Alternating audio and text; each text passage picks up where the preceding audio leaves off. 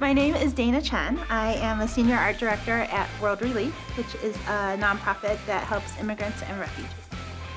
Well, I've worked in nonprofits my whole life, but my first job right out of college, as my intern, my design internship as they called it, I typed death notices, and that was just what I did for the first month there. But past that, I've worked in a number of in-house design departments. Mainly a big portion of my career I spent at the Museum of Science and Industry as the design manager. And so just basically in-house small nonprofit design firms. My topic is a group collaboration project combined with design for good.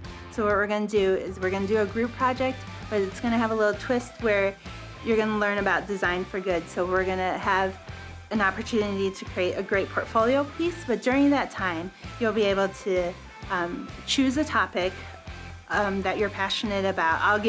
We'll vote on it when we start.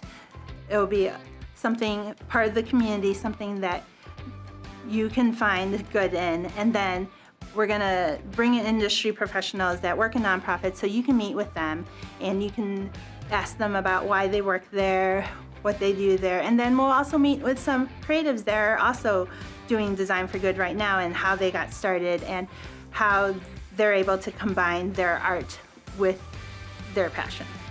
I started my career off, I used to host a pop-up gallery, and my favorite thing about that was finding the people that didn't think they were artists, and they would have their first show with me, like as their artist.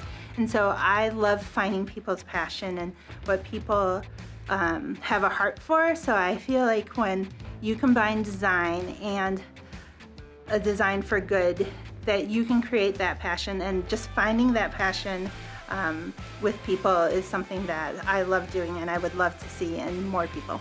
One thing I would love my mentees to come away with is that they can make a difference in this world. They can make a difference doing their design, that they don't have to just volunteer in a soup kitchen, which is like what people normally think about, what they have to do good, but they can use their creativeness and make a huge difference in this world.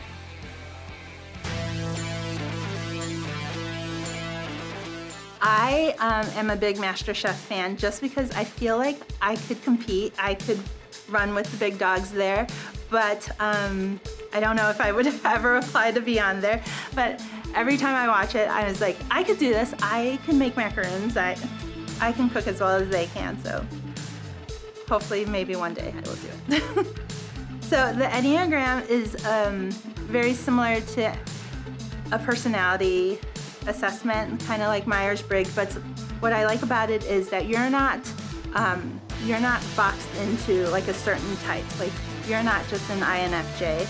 You get your number. I'm a 9 with a wing 1, so everybody has their number and then their wings that describe them. So you can find other 9s that are similar to you, but they could be totally different personalities. So I think it's just a better tool to figure out your personality, and there's no test you should take. It's like you read about it and you find the number that you're in. So I'm a 9 wing 1, which means that I want to make people comfortable. It's not a people pleaser, but I just want to make sure like everybody is heard, everybody is on the same page, but the 1 is the perfectionist in me. So you have to load the dishwasher a certain way.